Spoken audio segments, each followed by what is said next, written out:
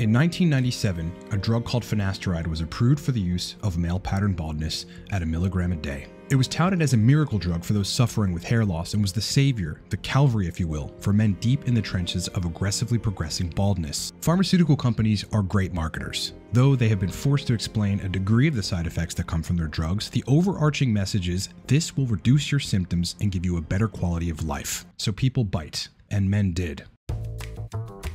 The excitement of being able to take a pill a day and keep the hair transplant doctor away swayed many young, unsuspecting men to start taking the drug, and a lot of those men had great success. But some men didn't. In fact, a little-known set of side effects that Merck, one of the major manufacturers of finasteride, knew about but tried to obfuscate had started to permeate throughout the web. Over the ensuing decades, men from all around the world started reporting some troubling side effects that they were having from finasteride.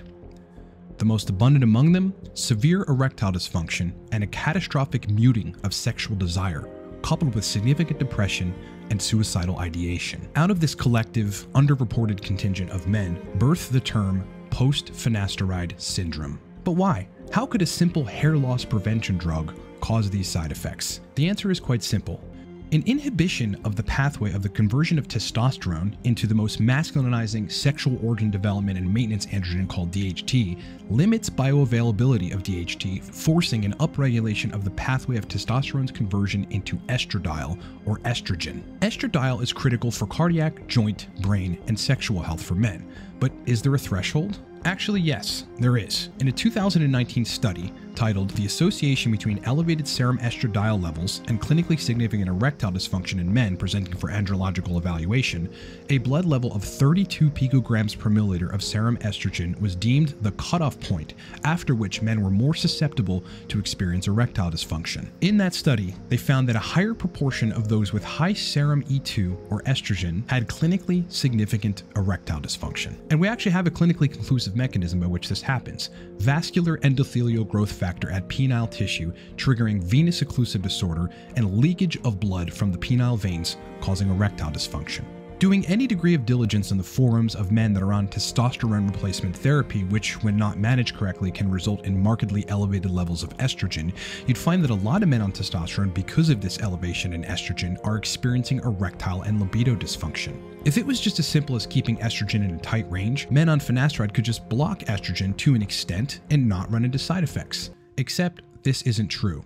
For proper erectile function, libido, and continued masculinization of a man, he needs adequate levels of the most potent androgen we make in our body, with an innate established pathway of 5-alpha reduction called dihydrotestosterone or DHT. In an article written by Dr. Andre Theodore Guy, an established endocrinologist who served as the chair of the Department of Endocrinology as well as the director of the Endocrinology Fellowship Program and the founder and director of the Center for Sexual Function called Testosterone and Erectile Physiology, it was determined that in castrated rats, the relative importance of testosterone and dihydrotestosterone for erectile function has been tested.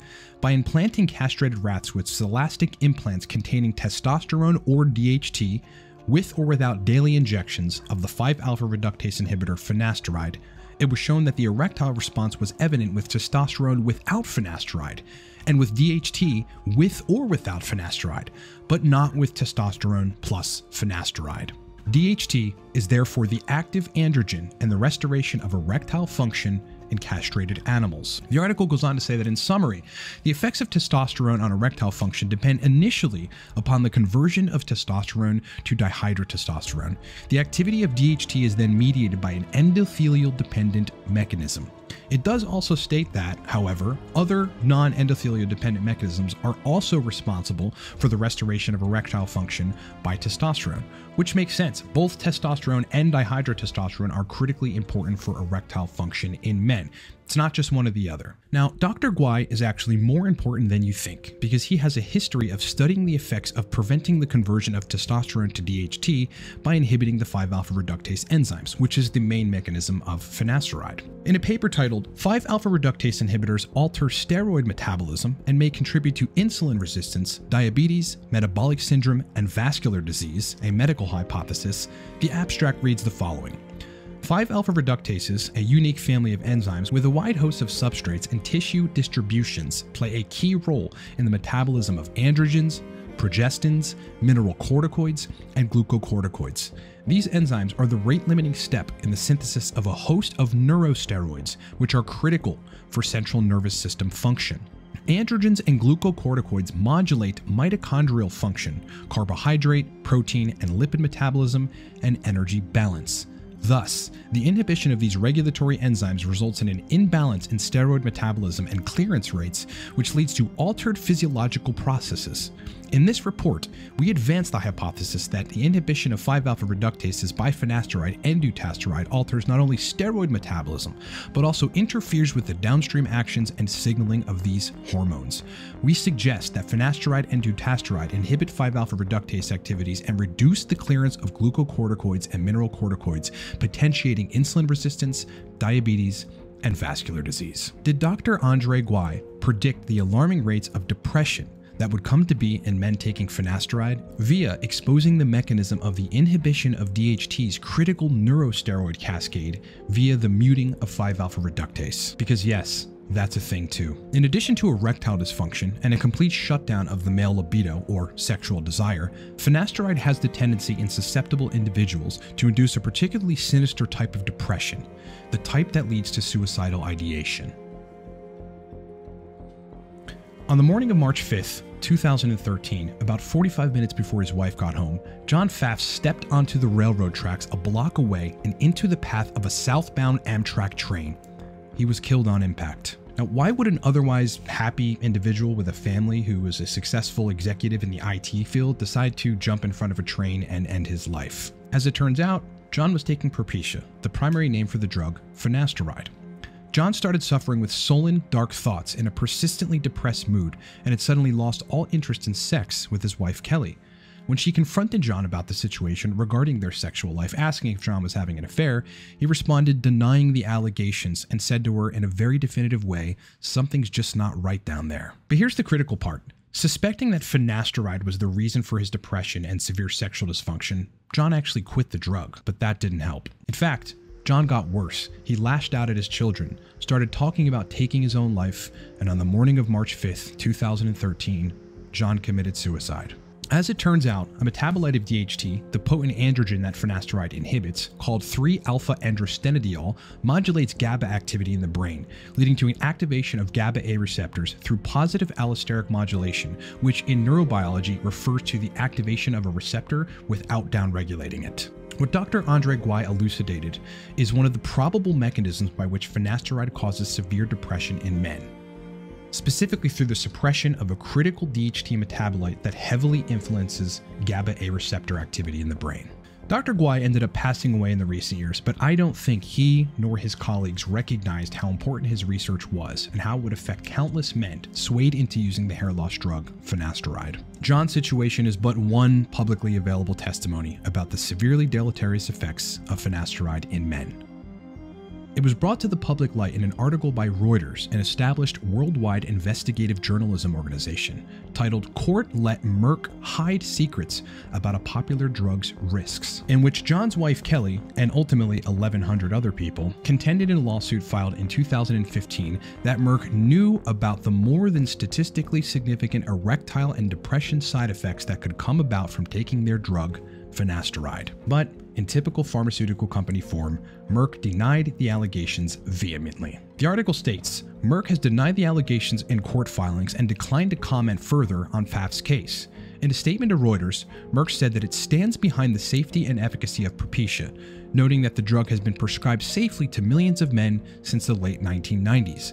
While the drug's label still lists erectile dysfunction and other sexual problems as possible side effects among a small percentage of men, the company rejects allegations that Propecia causes those problems to persist after men stop taking it, or that it could lead to mental health issues.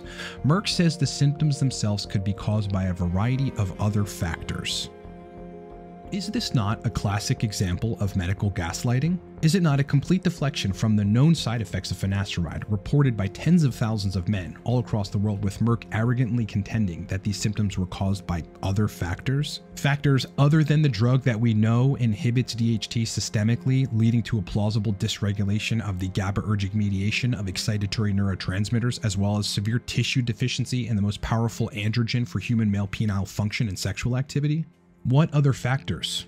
Because scientifically speaking, with the inhibition of 5-alpha reductase and a marked drop in DHT, we have a smoking gun, both for the depression and the sexual disturbances found in men taking finasteride. In the prior stated lawsuit, it was determined through internal company communications that Merck knew 20 whole years prior to the lawsuit that finasteride caused sexual disturbances in men. This is what actually prompted the warnings of sexual dysfunction and depression to be put on the labels of the drug finasteride. Merck, now forced to reluctantly acknowledge these side effects, still contends that these side effects go away into the latter years of taking the drugs and symptoms resolve. This is also not true. Merck obfuscated data for the label regarding some men in their trials that had dropped out of the studies for sexual dysfunction. And guess when they dropped out of the studies? In the latter period of the 5-year study. In other words, the men who stayed on finasteride into the latter years of the study who had sexual dysfunction were excluded from the data reporting, allowing Merck to falsely claim that the sexual side effects go away down the road after one has been taking finasteride for a while. Quoting from the Reuters article, Dr. Michael Irwig, an endocrinology professor at George Washington University who has studied Propecia, reviewed the faulty redacted court filing for Reuters. He said Merck's numbers look much better by excluding men who dropped out, and the difference reflects an overall lack of transparency regarding subjects who experience sexual side effects. In 2008, after Swedish regulators investigated reports that sexual side effects continued in men after they stopped taking the drug, Merck changed Propecia's label in that country to warn that erectile dysfunction had been reported to persist after stopping the drug. So what do we actually have here? We have a more finer tooth-combed approach at Merck's data, which refutes both claims Merck has made that sexual dysfunction resolves after some time on the drug, and that no sexual dysfunction persists after stopping taking the drug. This prompted Merck to now include, only in the country of Sweden, that sexual symptoms can persist long after stopping the drug. In the end, Merck was forced to tell the truth, reluctantly, and sexual side effects do persist after taking finasteride. This is true. But let's step back into dihydrotestosterone, or DHT. There's no way of knowing how you're going to react when you take this drug. It can completely ruin your life overnight. I took one pill 2.5 years ago, and nothing has gotten better. This is a video from the PFS network, part of the forum Propecia Help, where thousands upon thousands of men report their sexual and mental health side effects from taking finasteride. And what I found in my client work, working with these exhausted, debilitated men who just want their lives back, is that synthetic DHT derivatives like misterolone or provirin help them significantly to regain their confidence, masculinity, sexual health, erections, and libido. Across various forums about finasteride on the web, you're going to find that DHT derivatives like provirin, like primobolan, masteron, even oxandrolone in some cases, have significantly helped people to alleviate their symptoms of sexual dysfunction caused by finasteride. And so the real question is, like in the case of taking provirin and people getting symptom relief, why would potent methylated DHT binding at the androgen receptor give people symptom relief? The answer to that question is that users are finally able to get DHT activity at the tissue and genetic level, modulating both the sexual system as well as the neurobiological systems that go awry from the use of finasteride. Specifically, users are able to gain and maintain intracavernosal penile pressure, have increased nitric oxide synthase levels, and therefore improved intrapenile blood flow dynamics, all mechanisms that are proven to reduce markedly in 5-alpha reductase inhibition treatment protocols. In a paper titled The Dark Side of 5-alpha reductase inhibitors, Sexual Dysfunction, High Gleason Grade Prostate Cancer, and Depression, published in the Korean Urological Association in 2014, the mechanism by which inhibition of testosterone's conversion to dihydrotestosterone causes sexual dysfunction was fully elucidated. In a section titled Adverse Effects of 5-alpha reductase inhibitors Therapy on Sexual Function, the study reported that castration of mature male animals resulted in reduced erectile function, and treatment of castrated animals with testosterone or its 5-alpha reduced metabolite 5-alpha DHT reversed this effect. Administration of the 5-alpha reductase inhibitor 17-beta testosterone carboxylic acid blocked the stimulatory effects of testosterone propionate on erections in castrated rats. In other words, if you give castrated rats that have severe erectile dysfunction testosterone propionate, they have alleviation from their erectile dysfunction. But if you give them testosterone propionate, which is a fast-acting ester of exogenous testosterone that will readily convert into dihydrotestosterone via 5-alpha reductase, with a 5-alpha reductase inhibitor, the stimulatory effects on erectile quality are not seen. Administration of 5-alpha DHT with or without the 5-alpha reductase inhibitors restored sexual behavior in long-term castrated male rats and mice, suggesting a critical role for 5-alpha DHT in erectile physiology. Further animal studies showed castration resulted in 50% reduction in erectile response, which was reversed by testosterone treatment. However, treatment with testosterone together with finasteride did not restore the erectile response in castrated animals, suggesting that 5-alpha DHT, or dihydrotestosterone, is an important hormone in erectile physiology. Administration of 5-alpha DHT together with finasteride, however, restored nitric oxide synthase expression and activity and also restored the erectile response to electric field stimulation, confirming the role of this metabolite in erectile physiology. Castration in male rats eliminates non-contact erections, and this response was restored by 5-alpha DHT implantation. Non-contact erections in animals are thought to be similar to psychogenic erections in humans. Reduced erectile response and reflex erections were observed in castrated animals, and treatment of castrated animals with testosterone or 5-alpha DHT restored the number of erectile responses and reflex erections. However, only 5-alpha DHT restored erectile responses and reflex erections when the animals were treated with daily injections of a 5-alpha reductase inhibitor called MK434, together with testosterone or 5-alpha DHT. These findings suggest that 5-alpha DHT, or dihydrotestosterone, plays a key physiologic role in erectile physiology in the animal model, and 5-alpha reductase inhibitors treatment are likely to produce sexual adverse effects on the erectile response. In more recent studies, it was demonstrated that the treatment of mature animals with dutasteride resulted in reduced serum DHT levels by 86.5% after 30 days. The intracavernosal pressure in the penis decreased significantly in animals treated with dutasteride. Similarly, EFS-induced and acetylcholine-induced penile smooth muscle relaxations were also significantly attenuated. More profoundly, connective tissue deposition was markedly increased in the corpus cavernosum of the dutasteride-treated animals. Concomitant with these changes are the markedly reduced expression of neuronal nitric oxide synthase and increased expression of the inducible nitric oxide, suggesting that dutasteride induces altered gene expression in the corpus cavernosum. This may hopefully give credence to some of the theories that the PFS people have that they've got altered gene expression from taking finasteride. It appears as if inhibiting 5-alpha reductase can alter gene expression in penile tissues. The effects of dutasteride on erectile function were investigated after 6 weeks of treatment, followed by a washout period of 2 weeks. The ratio of intracavernosal penile pressure over mean arterial pressure and total ICP in the dutasteride-treated animals were significantly decreased when compared to control animals.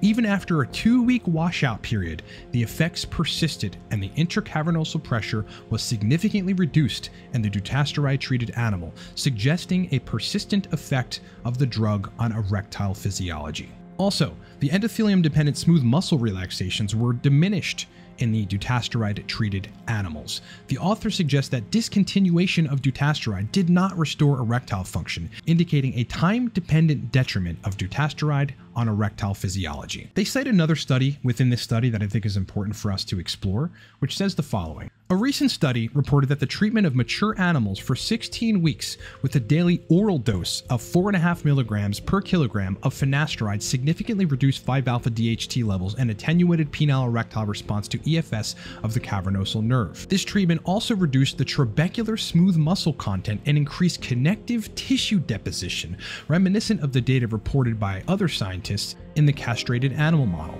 In addition, finasteride treatment reduced endothelial nitric oxide synthase expression. More importantly, this treatment decreased autophagy and produced deterioration in the ultrastructure of the corpus cavernosum. Right? This is tissue in the penis, including mitochondrial injury and increased trabecular smooth muscle cell death. These findings, together with the previously reported data from preclinical studies, point out to the serious adverse effects of finasteride and dutasteride on the anatomy, physiology, and cell biology of erectile function, and suggest that the effects of these drugs may be persistent or irreversible. Now, one would look at this evidence and confidently conclude that mitochondrial injury to the corpus cavernosum of the penis, downregulated nitric oxide synthase expression, mutated cell biology in erectile tissues, and reduced intracavernosal pressure induced by the inhibition of 5-alpha reductase's action, converting testosterone to DHT, are the primary mechanisms of action that finasteride and similar 5-alpha reductase inhibitors induce erectile dysfunction in men. One would confidently conclude that, as stated in the study, DHT is a critically important androgen in the function, maintenance, and optimization of penile tissues and function. And inhibiting DHT has grave consequences for sexual health in men, which is what we find when we examine the tens of thousands plus anecdotals on the web regarding people's experience with the drug finasteride. I mean, it's almost undeniable, right? Meaning, you can't have consumed this literature and end up with a biased position that finasteride does not or cannot cause sexual dysfunction in men. I mean, that's just silly, isn't it? Apparently not. He has taken a very strong interest in the subject of DHT, and he recently uploaded a video titled, quote, "DHT is a trash hormone?" unquote. The title of this video would have been absolutely perfect if only he had replaced the question mark with a period or even an exclamation mark, because DHT, of course, is a trash hormone, as I have proven many, many times.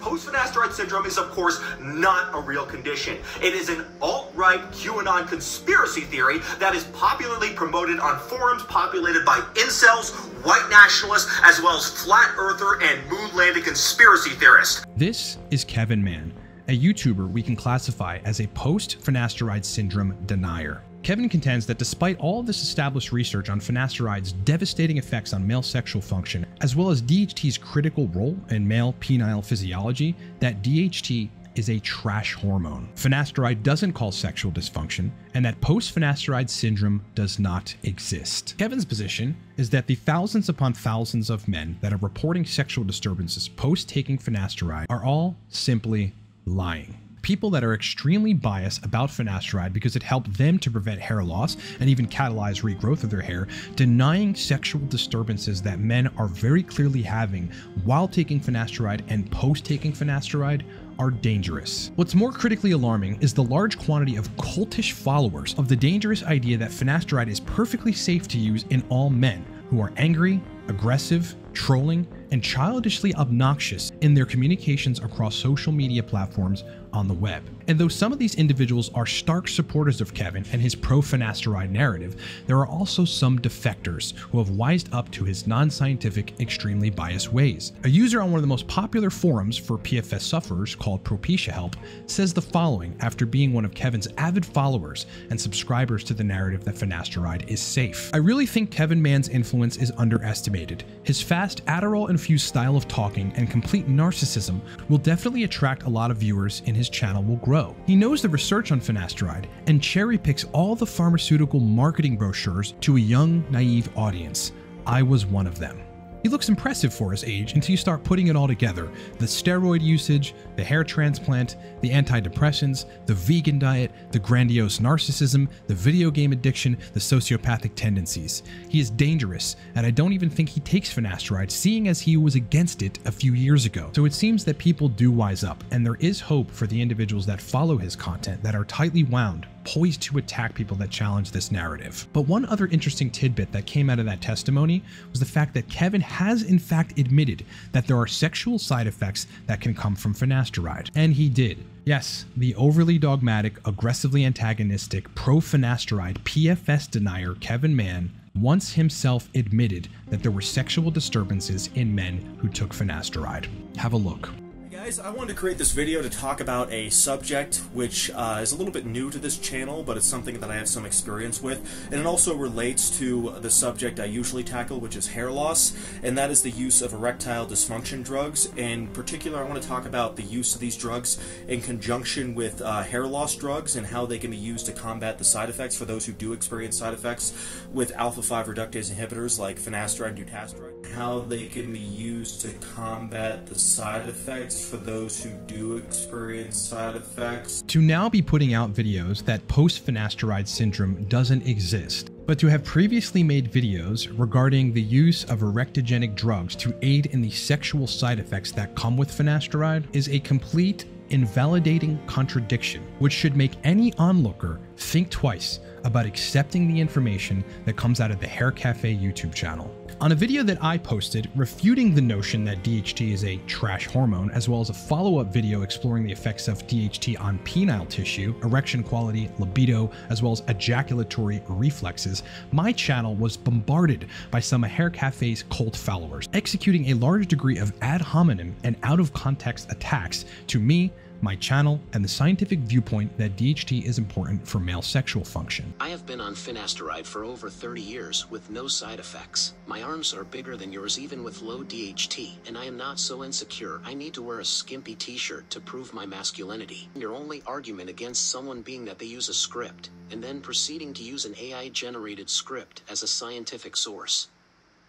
You honestly can't write this shit LMFAO. These types perpetuate a phenomenon we might call social proof gaslighting, where a collection of people that didn't have some effect from something discount the experiences of people that did. Admittedly, as I've said before, many men seem to be able to take finasteride and not run into side effects, likely due to DHT levels that are not fully bottomed out and or a genetic resilience in the brain and or at penile tissue to the devastating effects of DHT inhibition. These men rightfully praise the use of finasteride because for them, it changed their lives and gave them their hair back. And though many of them are likely quietly suffering from decreased libido and suboptimal erectile function, they are unlikely to vocalize the problems they've had with finasteride because of their stark opposition to the idea that finasteride can cause terrible side effects. But what's alarmingly pertinent about discerning the true cause of their internet trolling and persistent aggression should reflect us to a paper titled "Testosterone Downregulates the Levels of Androgen Receptor mRNA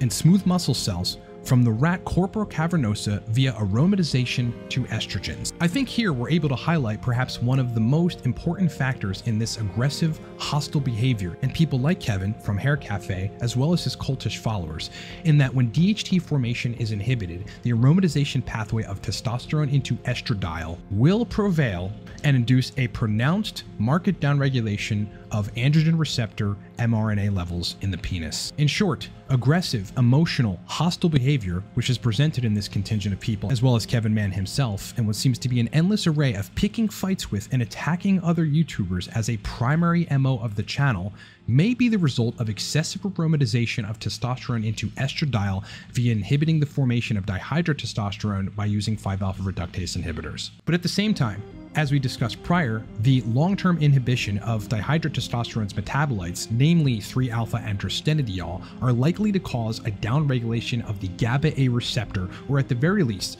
prevent GABAergic mediation over other excitatory neurotransmitters. It is likely that in addition to excessive aromatization, which some individuals, including Kevin, believe is a good thing due to estrogen's positive effects on cardiac and brain health, but which becomes a problem in excess, a lack of inhibitory control over excitatory neurological mechanisms creates an environment conducive to aggression and irrationality. This group, including Kevin himself, cites extremely vague literature with arbitrary and confusing language, which will lead a less than inquisitive scientific brain to believe that 5-alpha reductase inhibitors do not cause sexual dysfunction in men. Let's take this paper, for example, titled "The Effect of 5-alpha reductase Inhibitors on Erectile Function," in which the vague and confusing language, we conclude that 5-alpha reductase inhibitors do not lead to erectile dysfunction to a significant degree, and we support the position that dihydrotestosterone is less relevant than testosterone in erectile function. The conclusion, however, does not say DHT is irrelevant.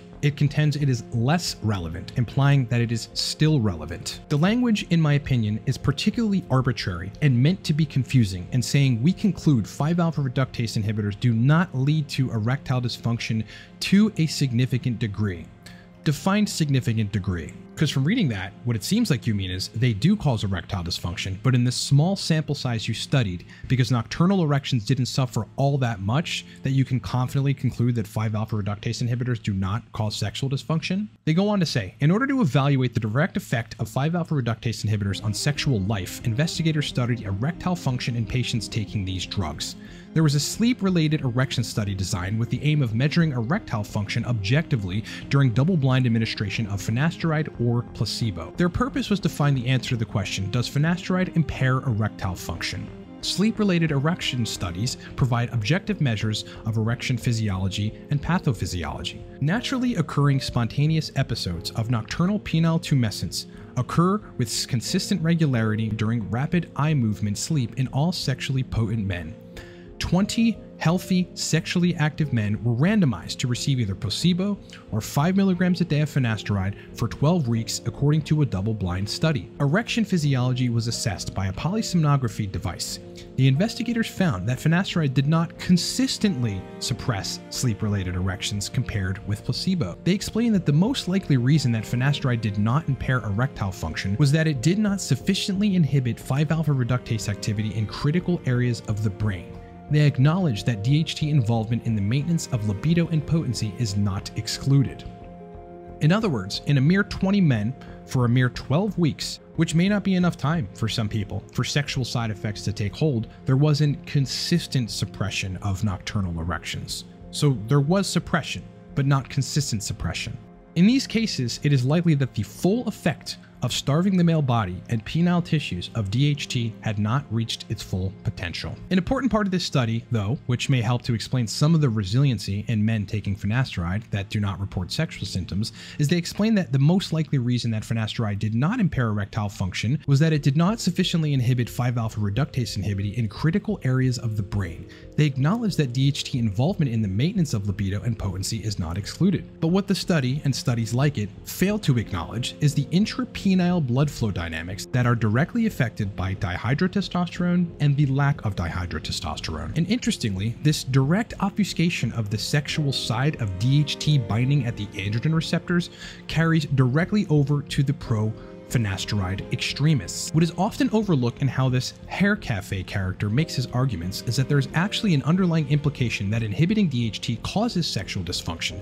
By explaining that finasteride only inhibits up to 70% of DHT, Kevin Mann is actually making the argument that some DHT is necessary for male sexual function, which is true. People like Kevin also conveniently leave out the topic of sexual function in explaining the results of giving exogenous testosterone to people taking finasteride and deflect to the notion that in such an example, men get anabolic testosterone benefits in this case. Also, we know from other studies that DHT is not necessary to treat men with symptoms of low T. We know this because if you give men with low T testosterone combined with a 5-AR blocker like finasteride, you get the exact same results as when you give testosterone alone. For example, in this study here, older men with low T were randomized to receive a placebo, testosterone alone, or testosterone plus finasteride. The men on testosterone alone or testosterone plus finasteride had similar improvements in muscle strength, increases in lean muscle mass, and decreases in fat mass compared to placebo. A similar study of older hypogonadal men was published in 2012, this study right here specifically.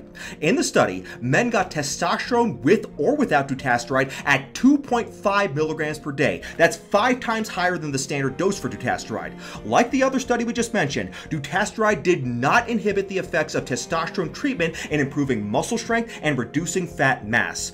This of course makes sense. Testosterone's effect on the sexual system comes both from testosterone and its action on nitric oxide, androgen receptors in the brain, aromatization to estradiol, and subsequent neurosteroids, but its primarily androgenic or sexual effects come from the conversion to DHT. But testosterone's effect on anabolism comes from testosterone itself in the tissues. What Kevin sneakishly did that the non-inquisitive or non-scientific mind wouldn't catch is highlight that testosterone is anabolic even in the presence of a 5-alpha reductase inhibitor. That is all he said. And that's true.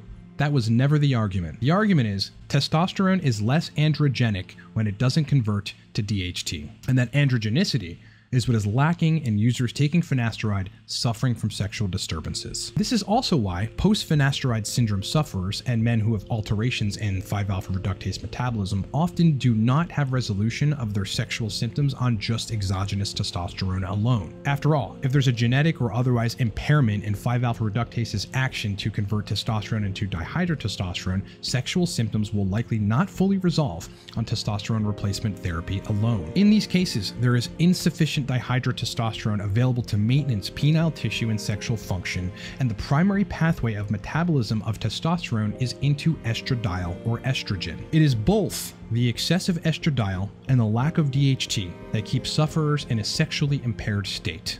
DHT plays a critical role in antagonizing estradiol's response in males, and without it, estradiol can reign supreme, wreaking havoc on the male sexual system. Also, if DHT was a useless or trash hormone, as Hair Cafe and his followers contend, why would we continue 5-alpha reducing testosterone into dihydrotestosterone into adulthood? It is far-fetched to believe that the male adult mistakenly continues to make DHT from testosterone, that somehow this ongoing process of reducing testosterone into its more powerful, more potent androgen, DHT, is a mistake that our bodies make. Now look, the body is perfectly capable of making mistakes, as evidenced by things like autoimmune disorders, among other things, but the continued reduction of testosterone to dihydrotestosterone and the continued function of the 5-alpha reductase enzymes, which mediate glucocorticoid and mineralocorticoid activity, as well as their metabolites mediating neurological and GABAergic mechanisms, is not one of those mistakes. Kevin Mann from the Hair Cafe channel also tries to make the point that finasteride is more powerful in rats via the blockade of both 5-alpha reductase 1 and 5-alpha reductase 2. As with any rodent study, it's very important to remember that finasteride acts differently in rodents compared to humans. In human beings, finasteride is a strong blocker of the type 2 5-air isoenzyme, but it is also a very weak blocker of the type 1 5-air isoenzyme. In rats, however, finasteride blocks both isoenzymes very strongly. So in rats, finasteride is overall a much stronger 5-air blocker than it is in humans, so it will reduce DHT levels more in rats than it does in humans. Just this fact alone makes it very problematic to extrapolate the results of rat studies to humans. And that somehow because of that, humans are different and less likely to have a severe deficiency in DHT.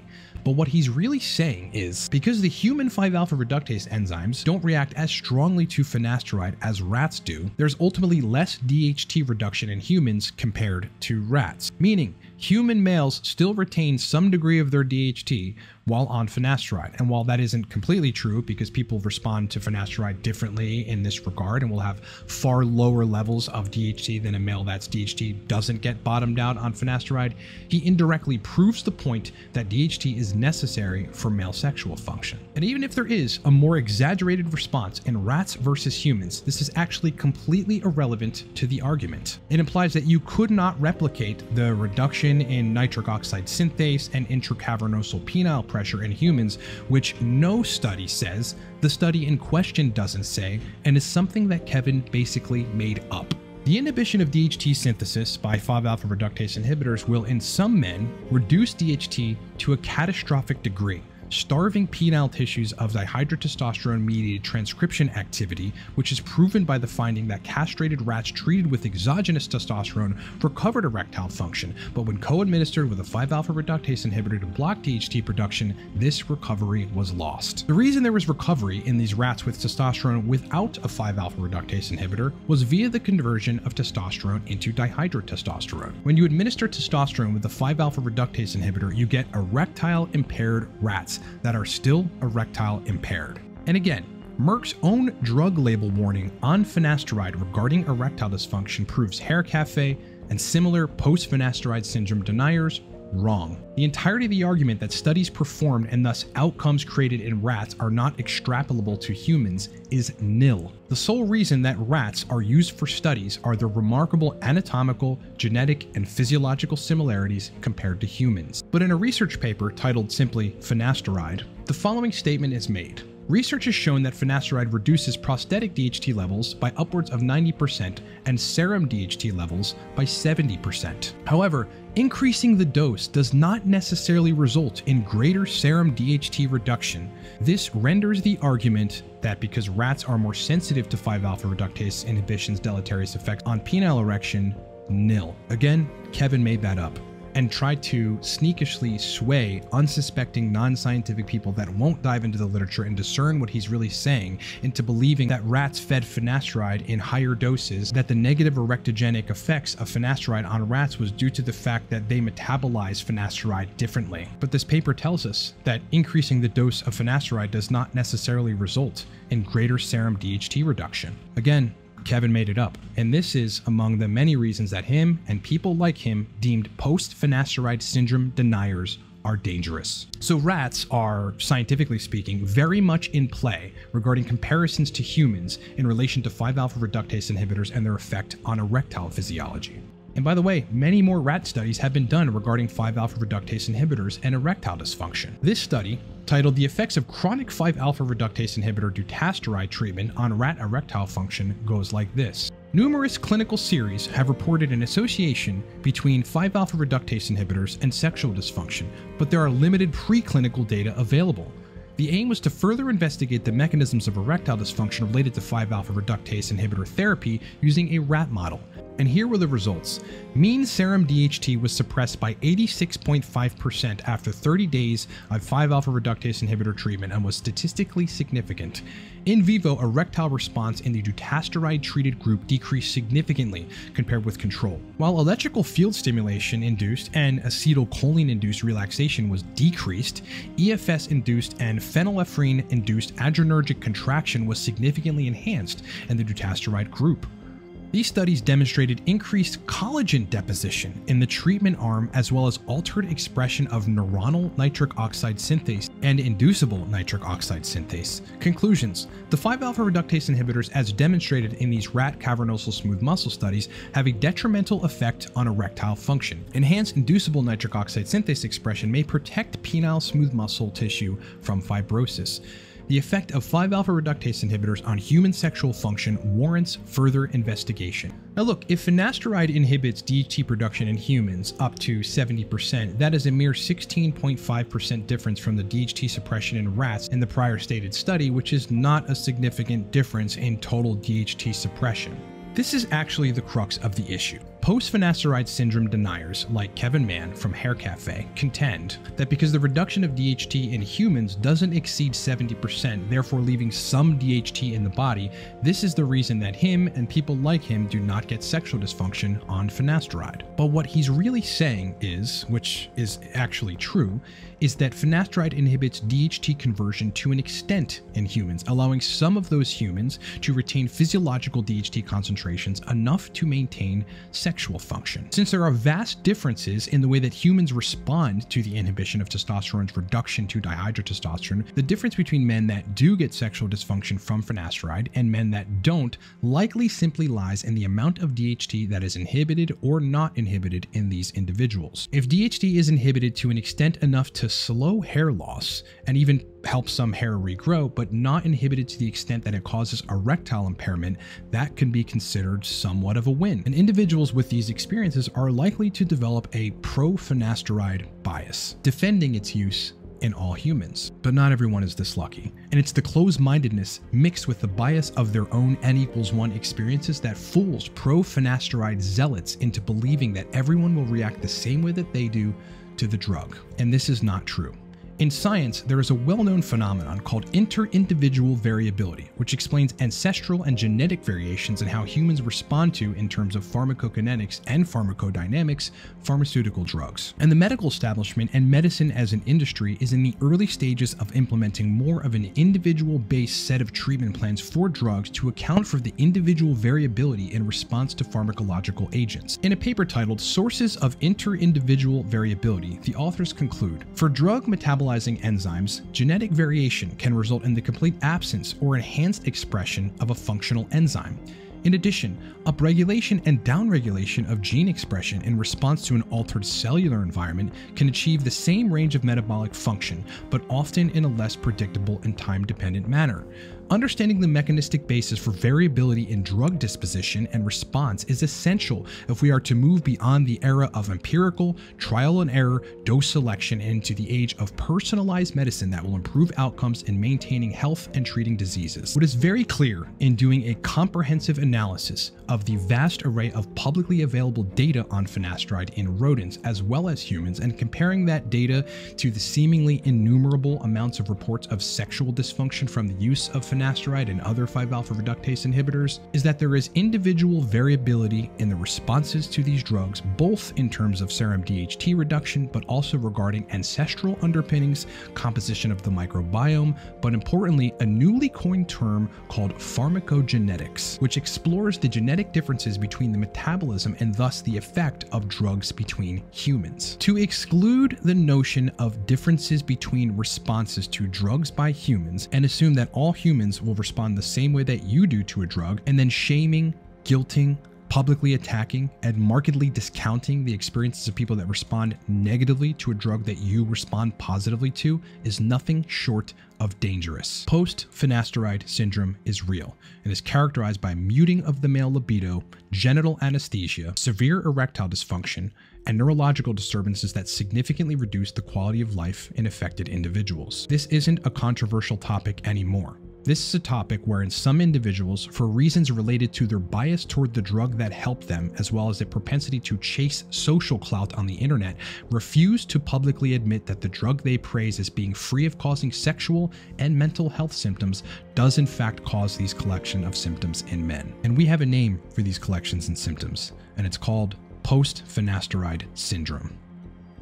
For those men that are suffering with PFS, I feel you, I hear you, I understand you, I read your posts, I feel your troubles, and I sympathize greatly. I am terribly sorry that to some degree, the makers of finasteride, as well as a small vocal contingent of misguided internet zealot extremists, discount your real life experiences. But I know that it's real, and you know that it's real. And many medical professionals who refuse to prescribe the drug to their patients also know that it's real. And while underground, there have been many instances of full symptom resolution by enhancing the conversion of testosterone into dihydrotestosterone or using DHT derivatives in conjunction with various hormone replacement therapy protocols, and in some cases, extreme protocols detailing the use of things like sodium valproate, what I would suggest is approaching recovery with an open mind. But most importantly, never give up. If it was done, it can be undone. I appreciate the time that you've taken to watch this documentary, and I can assure you that there is more to be discussed about this topic.